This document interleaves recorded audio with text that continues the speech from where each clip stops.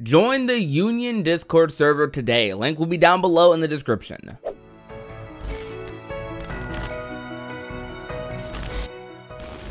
How's it going, ladies and gentlemen of YouTube? My name is Prodigy and welcome to another video on the channel. Today, guys, we're going to be covering more Melody of Memory news that was released this morning, or well, as you're watching this video, it's probably yesterday or the day before. But a lot of Melody of Memory news came out very recently, a lot of interviews, a lot of new information, and we're going to be covering all of it throughout the channel over the next week. Today, what we have is a Famitsu interview with series director Tetsuya Nomura, Kingdom Hearts Melody of Memory co-director Masanobu Suzu, and series executive producer Ichiro Hazama. This is another lengthy interview, so let's go ahead and just get right into this. Thank you for joining us. For the first question, does Kingdom Hearts Melody of Memory take inspiration from the Theatrhythm series? When the project started out 5 years ago, it was called internally as Project Kingdom Hearts Theatrhythm. You sound like that was going to be the name from the start. Well, you see, Nomura pitched the idea to me a few years back, and we decided to tackle the idea. Unlike Theatrhythm, which features alternate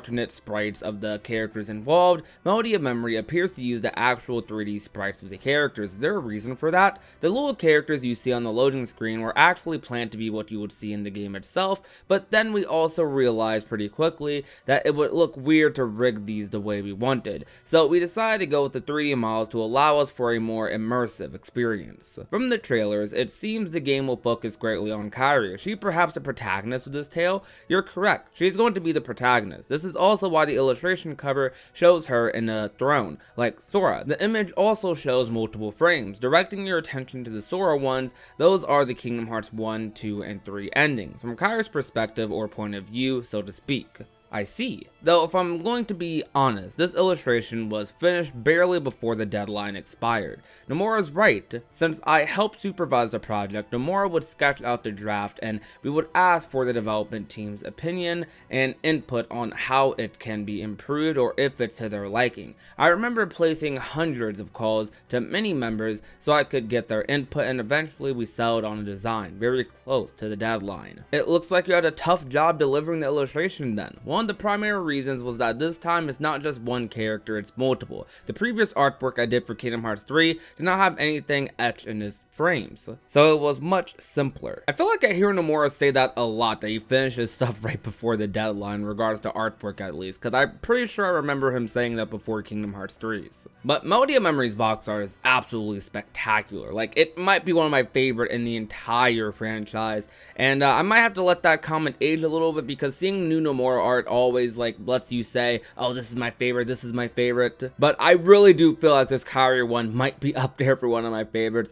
because like it's just so cool. And like the throne Sora artworks are easily some of my favorite artworks Nomura has drawn. The Kingdom Hearts 1.5 box art had it. The Kingdom Hearts 3 all-in-one package, or the all-in-one Kingdom Hearts package had it. What was the idea behind the graphics for the rhythm game itself? You see, there's a thin line between many effects and little effects. If you put too many effects at once, the player could get dizzy, as if you were drunk, and possibly have a headache from all those colors and effects. And if you add too little effects, the game will look unimpressive and boring. You wanted the player to have fun playing through the songs while not bombarding them with effects. I see, so you went with that design. In the first early builds of the game, we noticed we got quite dizzy with how the camera moved and how the effects were laid out. It took many sessions of maybe tweak the camera movement to be like this, and maybe we added too many effects on that part until we got to a good result. So it was a fight against dizziness, I take. Correct, we wanted the game to have the Kingdom Hearts games dynamic while keeping a consistent speed and pace with the effects so that players can enjoy playing through the songs without being overwhelmed.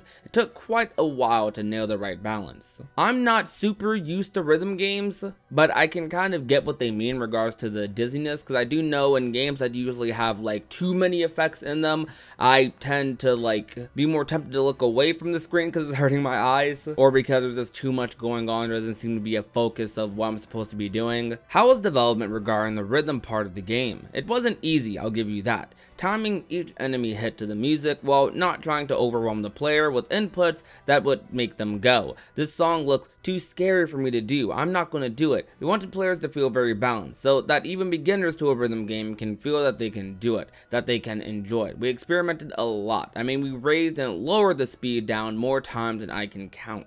According to commercials, the game will feature over 140 songs. Will there be any arrangements, or will they be 100% original? 100% original. There won't be any Melody of Memory mix or any of the sort. Is DLC planned for the game? We have no plans to add any songs via DLC. No. Yes, we wish to deliver just a single package of songs instead of just delivering a smaller amount and then having players purchase more / download more via downloadable content. How were the songs picked? Most songs were handpicked by me, Nomura, and Ichiro. We prioritized mostly popular songs, basing ourselves on CD sales of said songs, and songs that just touched deeply into the fans' hearts. But it was Yoko Shimomura who picked and arranged herself the song that you will listen as the title menu's Dearly Beloved, as well as the credits song. Was Shimomura-san thrilled in composing the song? She sure was. Having played the Theatrhythm games herself, she even pitched the idea to us. Why can't we do this with Kingdom Hearts as well? I once met Shimomura-san during Hanami. She was listening to one of Kingdom Hearts soundtracks and just faced me and said, "You know the rest, don't you?" with a big grin on her face. The music for Kingdom Hearts is absolutely amazing, and honestly, a rhythm game for Kingdom Hearts was a long time coming and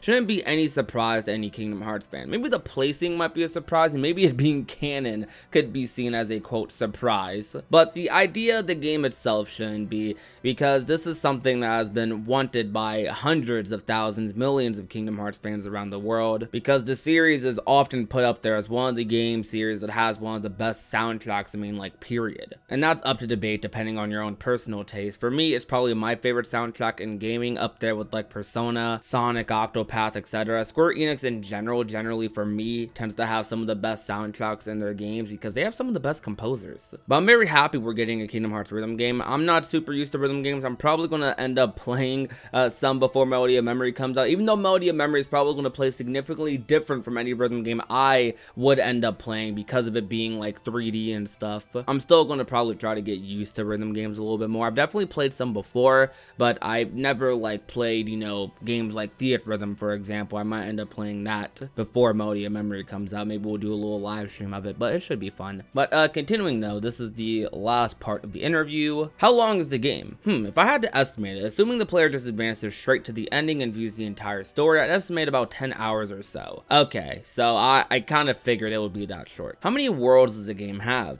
Around 47 or so. Jeez. Out of the 47, 16 are original Kingdom Hearts worlds, and the rest, 31, are Disney worlds. It's honestly quite amazing that there will be 10 available languages to choose from the get-go. He wanted to tackle the challenge that is releasing a multi-language game. Since this game is supposed to be fun for everyone, we also want it to be inclusive, even to non-Japanese English speakers. Did the current coronavirus outbreak affect development negatively in any way? Well, we did double the security around the Square Enix building to ensure our workers managed to work safely, and even switched to remote development. But remote development had its limitations. Creating assets remotely can be a bit complicated. Voice acting was pretty tough, especially the overseas voice acting, because the risk level of the virus fluctuates a lot from country to country, and not all voice actors are available due to the rules of quarantine on said country. The same can be said with motion capture and acting. We had to crunch a lot of time to make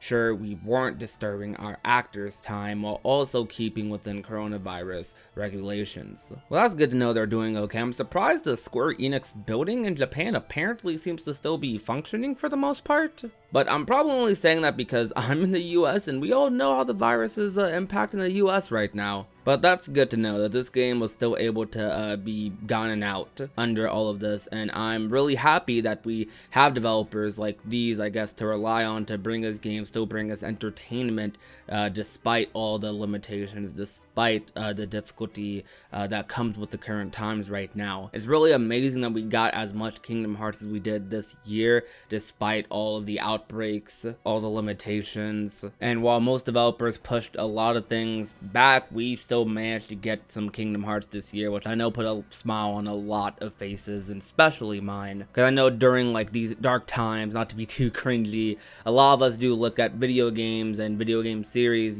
like this one, to grind our days a little bit, and I definitely am anticipating that Melody of Memories, man. It's going to be so good. I can't wait to get through it. I don't care if it's 10 hours long. I'm going to be happy with whatever we get, because at the end of the day, I'm just surprised they're releasing this so soon in general. But this biggest surprise from this interview is probably earlier when they talked about how this was in concept like 5 years ago, that they started working on it like 4 or 5 years ago, which is insane. I wonder how much of that development time was in the past year, because I definitely feel like in the past year they probably worked on a lot more. But man, apparently this was something that was in the works for a while, which isn't too surprising, but at the same time it kind of is in a way, because like I was under the assumption that this game got, you know, started to be worked on like right after Remind, or maybe right after KH3, like so early 2019, and then like would release now. But apparently it's been in the works longer than that. So